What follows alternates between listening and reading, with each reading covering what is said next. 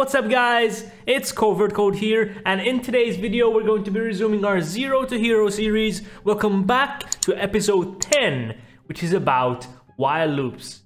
Now in the previous video we covered how to use repeat loops, and in this video it's going to be revolving around the same concept, however with a few twists.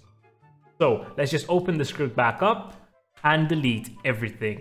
And I'm going to show you how to actually write out a while loop. So the keyword is while.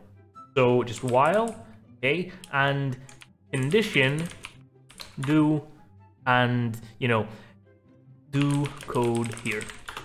Now, essentially this is very similar to a repeat loop, okay? So while a condition is true, it's going to actually do the code inside of here, and it'll go back up and it'll check if the condition is true, and if it is, then it'll keep doing this. So for example, while counter is equal to 0, so it's going to do everything in here, okay? So it's going to run this loop as long as the counter is equal to 0. And in this case, it's always going to run because the counter variable is not being modified, so it's always equal to 0, therefore this will always be true.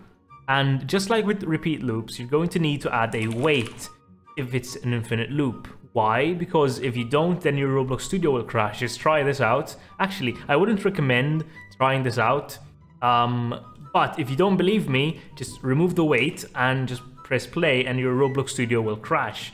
So ideally, if you want to avoid that, just add a wait, okay? And then while this is true, it'll just do whatever is inside here. Now, this essentially is checking if the condition is true, and one of the use cases for while loops is just generally an infinite loop. So if you want something to run forever intentionally, you don't have to declare a variable like this and just check if it's equal to something.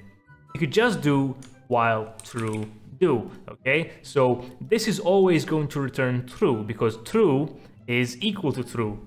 So remember guys, in the if statements video, you had something like this. So if variable, then do stuff, okay? This is essentially the same thing.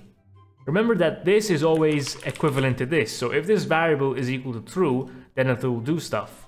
And this is essentially while true is equal to true, okay? So if I did this, counter is equal to 0, this is equivalent to this. So if this is equal to 0, this will become true. Okay, and if true is equal to true, then it'll do the code. That's how it's broken down generally. You don't have to really memorize the process. However, I would just suggest knowing how it works. So let me just undo everything here. So just remember that if you write while true do, you're essentially checking if true is equal to true.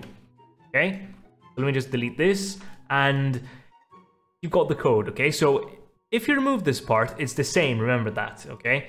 And this here will run forever because true will always be equal to true. So if I print looping, okay, and press run, it's always going to print looping. It's never going to stop, okay? So as you guys can see, it's going to infinitely print out looping. So let's just stop.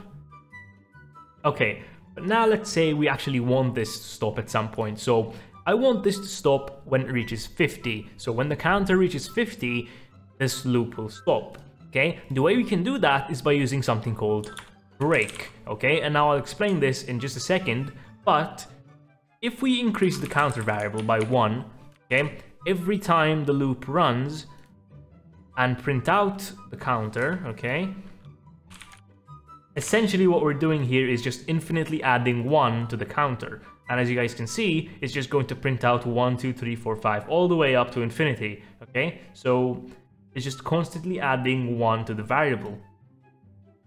Now, all we need to do is implement the if conditions we learned about and check if the counter is equal to 50. So if counter is equal to 50, then break, okay? So if the counter variable is equal to 50, then this will break.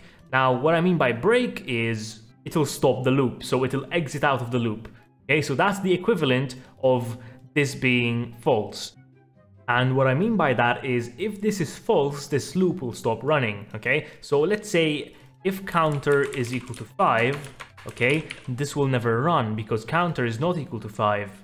Okay, so that's some logic there, but essentially just know that the break will stop the loop.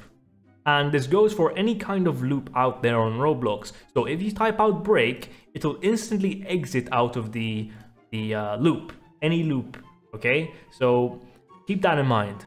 Now, a nifty trick, which I think you guys should know about, is you don't have to add the weight here, okay? So if you're just trying to make an infinite loop, you just remove this and paste it there, okay?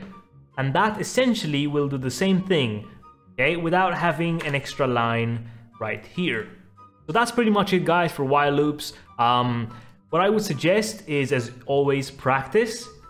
Try different sort of use cases for while loops. So try mixing them up with the if conditions like we did here, and try mixing them up with any other thing that you've learned thus far, like changing properties. So we could make a while loop which constantly changes the color of a brick using the knowledge that we've acquired thus far.